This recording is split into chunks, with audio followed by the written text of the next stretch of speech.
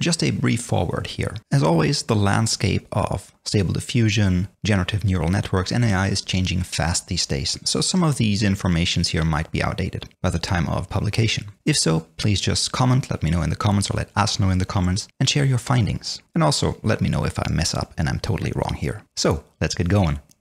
When crawling out from under my rock recently, not only did I notice this Stable Diffusion thing, but just a few days ago, I also saw the emergence of Lensa, or the hype around Lensa, which is an app where you can upload 10 to 20 images of yourself, and it'll generate a bunch of square profile pics, resembling your face in different settings and different styles. Now, if you're like me, you're interested how that whole thing works, and I think Stable Diffusion and Dreambooth is what's behind it. And Dreambooth is a rather easy way to train an AI model on a certain subject, such as your face. So if you want to be cheap and spare your $6 or whatever dollars, and instead want to invest $2,000 to $4,000 into graphics cards and hardware, and rather like tinkering around with algorithms, this is how we can build the same functionality by using free tools. Like in our last video, we start out with Automatic 1111's WebUI for Stable Diffusion. And in order to be able to easily train this to my face, I need a few things. I need a training dataset, so a bunch of images of myself, which in my case are these 12 beautiful random images that have been cropped and resized to be 512 by 512 pixels. And then we need Dreambooth, which enables us to train and modify Stable Diffusion's underlying model in order to be able to generate pictures, images that contain whatever it's been trained on, in this case, my face. So in order to install that, I want to go to Extensions here, go to Available, and then Load From. This will load a list of available extensions for Stable Diffusion's WebUI. In our case, I want to install Stable Diffusion here. So let's just click Install, and after a while that says Installed. So when I go to Installed here, I can see the Stable Diffusion Dreambooth extension. However, it's not showing up here where it should show up. So one thing we could feel tempted to try is to go to Settings, scroll down here and hit Restart Gradio and Refresh Components, which in this case did not work. And there is no Dreambooth extension visible up here. So let's just restart Stable Diffusion here by just closing the command window down where we launched it from, and go to the install directory where we installed Stable Diffusion, and either launch the webui.bat, or in my case, the webui-user.bat. So double click on that, and I'll see my command window popping open here, starting Stable Diffusion. So let's wait a bit for that until it's started. And now that it's started, let's just refresh our browser here. And now we have Dreambooth up here in our extensions. So let's click on that and start training it. So the first thing I want to do is create a new model, which I can do in here. And I will specify a source from which I'll create the model. In my case, the Stable Diffusion 2.0 model here. And let's name this My Portrait. You can name this as you like. I'm just going to go with that one. Then I'll make sure that I have the DDIM as a scheduler selected here, and then I'll check Create. And in our command window, you can see what's happening here. So we're loading a checkpoint, and then from this, creating our new model. So now that has been created, and it's showing up here. So whatever is selected here in this model tab is what we're going to train. And for training, I want to set up a few parameters in here. First, I want to set the number of training steps per training image that I have. And if I open up my portraits folder here, you can see those are 12 items. And when training for faces, the general wisdom of the internet is to have Dreambooth train for 100 steps per image, which in our case means 1200 steps. However, in here, I'll just enter the training steps per image, which is 100. Now, in our case, I don't want to save a preview or a checkpoint each epoch, and want to make sure that the resolution is set to whatever my training image's resolution is. In my case, 512 by 512, that worked nicely. Then, a very crucial setting, which determines how well your model will be working, is the learning rate up here. And personally, I'd like to reduce this a tiny bit in order to not to overtrain my model to this value, which is the one with 6 leading zeros here. Then down here, let's drop down the advanced settings here. And down here, I want to use the 8-bit Atom, which uses a cleverly hacked optimizer that instead of using 32-bit numbers, only uses 8-bit numbers, while retaining most of the precision of those 32-bit numbers. So saves a bit of VRAM. Also, in order to save a bit of VRAM for training, because it's going to be heavy on your graphics card's RAM usage, and I'm using a 4090 with 24 gigabytes of VRAM, and still sometimes I'm running out of VRAM. So the next trick to reduce the VRAM usage is to set the precision to FP16, and then depending if you've got it activated here, choosing xformers. In order to activate this and be able to have access to this, what you want to do, or what you can do, is in our installation folder, right-click on the WebUI user.bat, click on Show More Options, and then edit this, which will open up a notepad, and this is the WebUI user.bat. And in here, in this set command line _args, you can add command line prompts, command line arguments with which Stable Diffusion's WebUI is going to start. And in order to install and activate the xformers, you want to add ---- xformers here. Like so. Then save this, and then if you want to use this, just close this down and restart your WebUI by closing again this command window and then double-clicking on the WebUI user.bat. And here we can see that we are launching the WebUI now with the argument xformers. And now we can refresh this page here, go back to Dreambooth, and again select my portrait, that's the model I was about to train, and then go to parameters. And in here, let's make sure we set the same parameters as we did. So no checkpointing, no previews. Reduce the learning rate, check the resolution, that it's set to 512 by 512 or whatever your training images have in resolution. And then under advanced, let's check use 8-bit Atom, let's check FP16, and let's use the xformers here. All right, back to the top of these settings here and into the concepts. And that's where I can set up the training. So you can train up to 3 what's called concepts. That means individual training data sets simultaneously. In our case, I only want to train one, my face. And the first thing I have to do is point it to a dataset directory, which is the directory in which my training images are saved. So let's just copy this path up here and paste it down here. Now, this also has a provision for a classification dataset directory. Now, what is that? This mainly applies if you want to train faces, human faces. And a classification or regularization makes sure that not every instance, for example, in this case, of a photo of a man would result in my face. And you don't have to use it. I had great success without using this as well. In some cases, I had the feeling that it resulted in a marginal increase in quality. So if you want to include that, what you need is a set of images that, in my case, represent the photo of a man. And I generated those images using Stable Diffusion here. And I generated 1,000 images. Also in the same resolution, 512 by 512, and it's those images. So let's just copy this one here. And again, you don't have to do this. I just want to show the workflow if you want to use the classification dataset. Otherwise, you leave this just blank. Now, under the prompts here, I want to specify a prompt with which I can tell Stable Diffusion to use whatever it's been trained on here. So in this case, my face. And as a standard for this, ZKZ has been very popular because that's a prompt for which there was very little to no data in the training, in the initial training set for Stable Diffusion. So you're not overriding any concepts here. And also for the class prompts. And again, you don't have to use it. It's only necessary to fill this in if you decided to use the classification dataset here.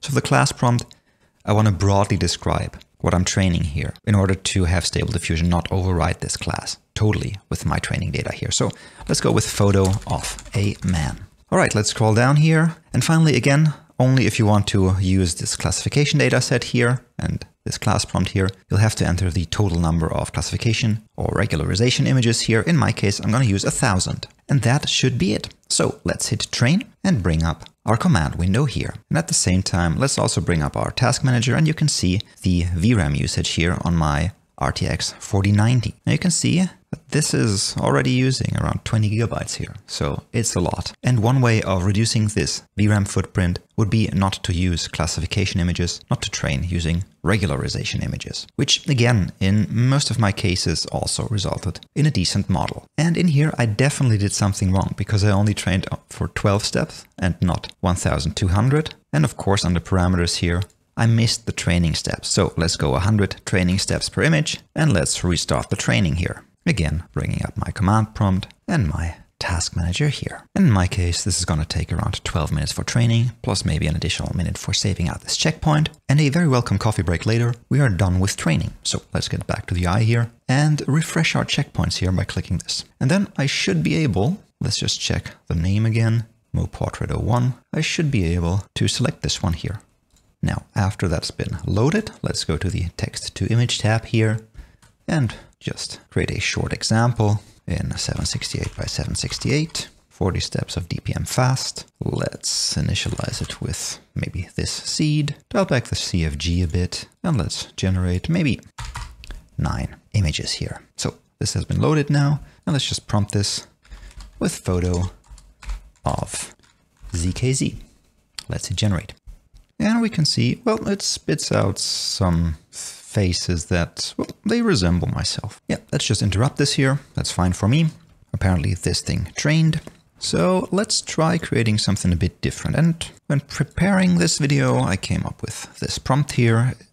Only thing I want to point out here are the parentheses. So each parenthesis emphasizes this concept here, which is my face. And in this case, I put 4 parentheses for opening and for closing around it. And also with Stable Diffusion 2.0, the negative prompting becomes very important. So this is my negative prompt. And I also increased the sampling steps to 50 and had this on a CFG of 9. So let's hit generate again. And yeah, I mean, I can see myself in some of those a bit more and some of those a bit less, but generally they all kind of resemble my face. So let's say I want to generate a bunch of them and then cherry pick the best of them. For that, I want to increase the batch count, and usually that's got an upper limit of 100.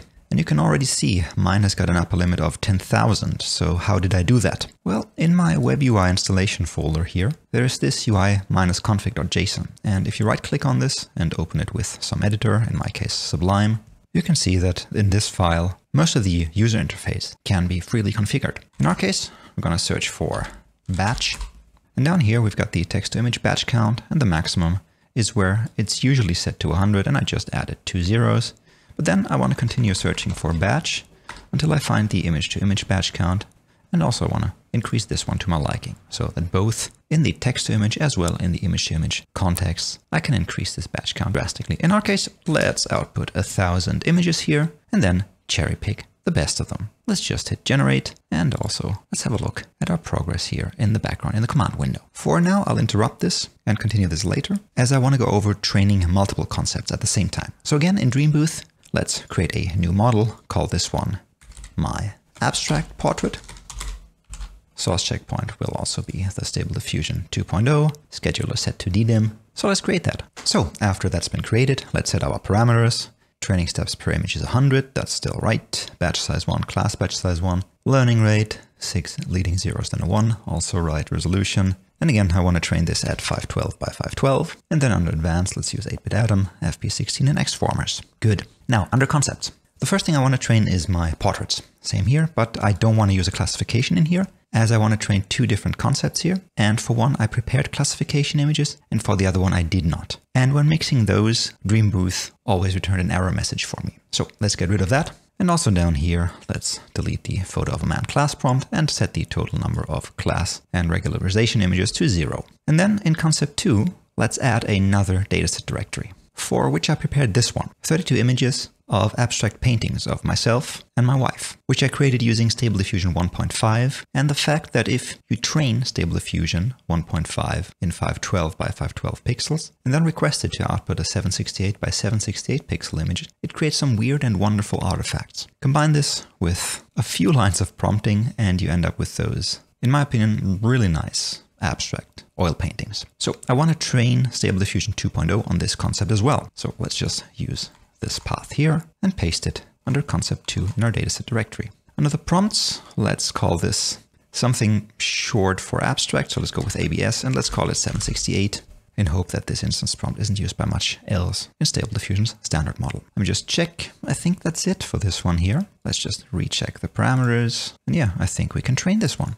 Also, let's open up the command window in the background and of course the task manager. And as this has got a bit more images to train on, this will now take around 45 minutes. Alright, so after about 45 minutes and one trip to the supermarket and the post office later, we are done training. So back to our WebUI here, let's refresh our checkpoints and select my abstract portrait, what we just trained. So let's give it a while to load and go over to text to image.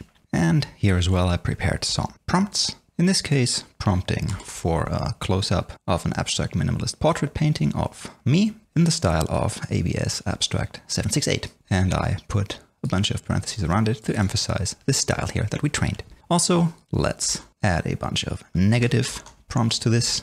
And let's set this to the DDIM sampler. As this is an abstract painting, I found that it benefits from a lower sampling step count and also a bit of a looser CFG scale around 4 to 5.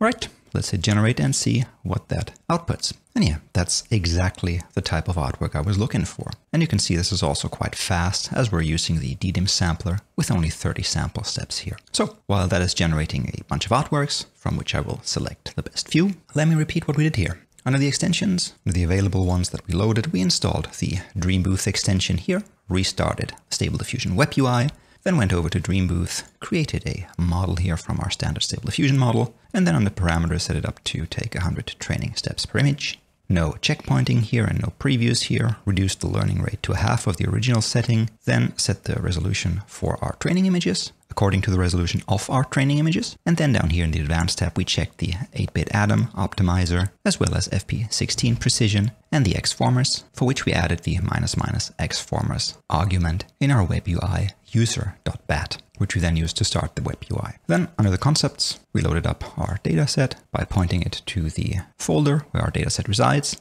Then optionally, we used a classification dataset in our example of 1,000 male photos, and then set an instance prompt. ZKZ is the kind of agreed upon default on the internet, and also a class prompt, but only if we use the classification dataset, in our case, photo of a man. For a second concept, we pointed the dataset directory to our respective training images. Again, those were the abstract paintings. No classification data set directory, and an instance prompt here as well. For both concept 1 and concept 2, I in the end did not use classification datasets here. So I set the total number of class reg images to 0. If you want to use the classification dataset here or for the portrait, make sure to set it to the number of images you have in that directory. Then we trained the model, and after it was done, refreshed our checkpoints here, and then started prompting over here. Just let's bring up our command prompt, and we can see this is still running.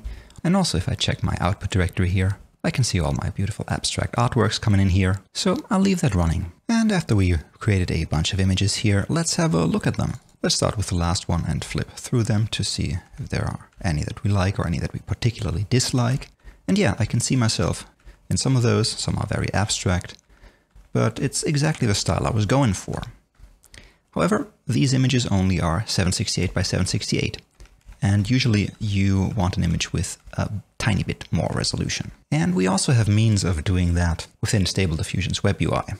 Let's pull this one to the side and minimize our output folder and go to extras here. And in here, I can scale up images, either single images or batches, where I can drop multiple files or even whole directories. In our case, I just want to work on a single image, and I'll just drag and drop this one in here. And I want to resize this to 4 times its original size. And in my previous attempts of doing that, the best results I got was by mixing SWIN-IR and RESR-GAN. And all I have to do now is hit generate. Let's just maybe bring up our command window here, and you can see when I first enable some of these rescalers here, Stable Diffusion's WebUI downloads a bunch of checkpoints, a bunch of dependencies in the background. So when you're first doing that, it might take a while, but after that's downloaded, we start resizing our image. So now after a few seconds or about a minute, that's done. So let's look at this image, which hides in the output directory, and not in the text to images, but in the extra images here, where I've got both a PNG and a JPEG of that thing. So let's have a look at the JPEG here, and let's just